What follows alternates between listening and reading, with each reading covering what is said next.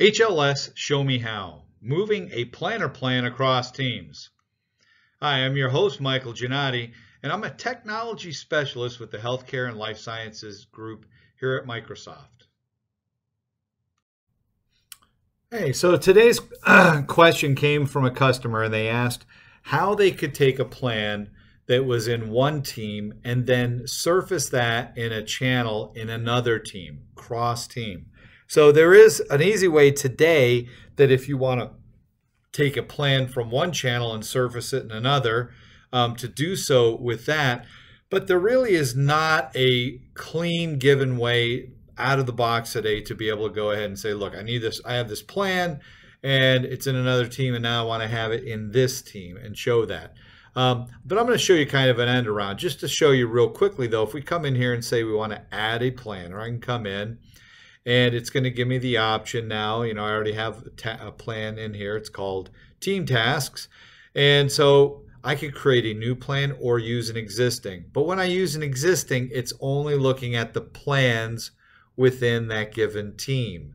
I'm not given a view or the ability to drop a link in to a plan that I already have. So that's not really going to help me for what I want. What I'd like to do is take the plan that I have here, this team tasks, and I want to put this or a plan like that into, I have another team here, and I want to put that there.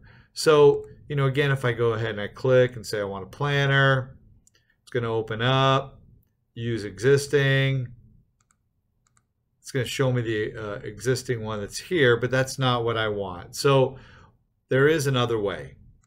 The website link. Now this is not the cleanest. You'll see it's going to bring in a lot of extra Chrome, but it will allow us to quickly and easily drop in for now the plan that I want to access. So I can go ahead and I can just call this Team Tasks, and then I need a URL.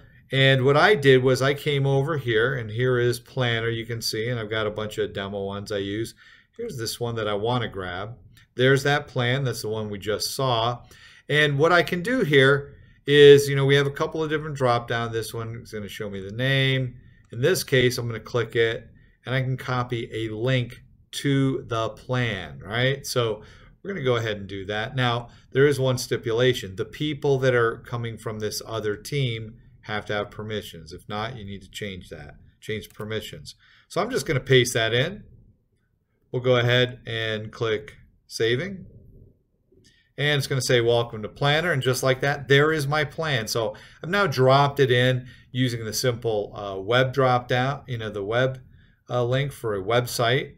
But it does have all the Chrome, but for now this will give me the access that I need so that I can go ahead and leverage a plan that's done elsewhere within another given team in any channel that I desire.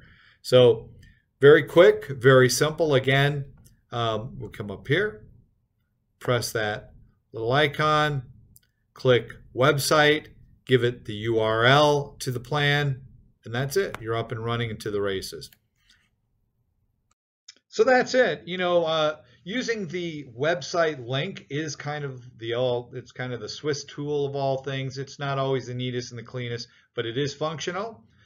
You'll find that you can do that from within the application, the Teams application. You can go in and easily drop in views to other stuff, provided people have access to that website. It can be pretty much anything. And since Planner in this case is web-based, I can grab a link directly to the plan, drop it in. It does bring the rest of the Chrome, but it's fully functional. The only caveat is if the permissions to that plan are not the same as the permissions to my existing site, I'll need to adjust that to make sure that all my members have access to that plan. But that's it. It's fairly straightforward. If you have questions and you're a customer and you're looking, in this case, this is kind of an end around, but if you're looking for other things, how-tos, what you'd need to do management-wise, user-wise, productivity-wise, simply connect with myself and my colleagues over at https://aka.ms/HLS blog. That's aka.ms/HLS blog. We'd be happy to answer your questions to create show me how videos, recorded whiteboards, whatever we need. We want to help you, the customer.